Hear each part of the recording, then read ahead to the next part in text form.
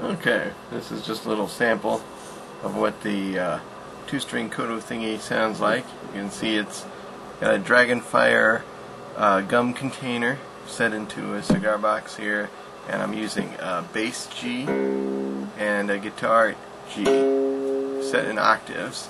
I don't know what they're actually tuned to. I just tuned into what I thought sounded good. I'll step back here. You can see a little headstock. Didn't really put my logo on it or anything. This was just a two-string challenge, but I did kind of do an unusual headstock, as you can kind of see here how it's mounted. I'm going to play it real quick so you get an idea of what two strings sound like when you screw around with them.